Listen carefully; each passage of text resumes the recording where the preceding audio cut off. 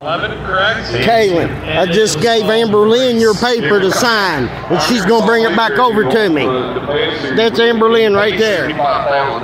And she's going to bring it back over to me. She's signing it right now on her car right there. Right there. She's signing your paper for you. I love you, Kaylin. That's Amber Lynn right there signing it for you. And then we had, I think we had 77 cars try to qualify for the race in April of 2011, no race, literally. And Chris Eggleston from Colorado ended up winning that race. So we're going to get back down to trackside. Eric Brennan has another driver for us to listen to. Thank you so much. She'll be just so excited. She's got your shirt hanging up on the wall and your big Thank you. If you'd say anything to her, just hey sweetheart, I'm sorry that you couldn't be here today. Thank you. Thank you guys. You're the best. Hey, kick their ass tonight, all right?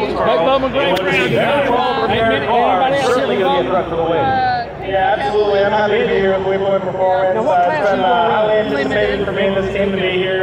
Just to be part of this historic event, so cool to see the turnout even just for qualifying now. I saw you way back in the pack. It's unbelievable. We're looking forward to what we're doing tomorrow night. Now, you got a ton of experience pretty much everywhere. I've heard Hickory, Myrtle Beach when it was still around. Thank you for taking time out, man. You're so awesome. It's the best. For a half mile, it is very abrasive. It's a whole new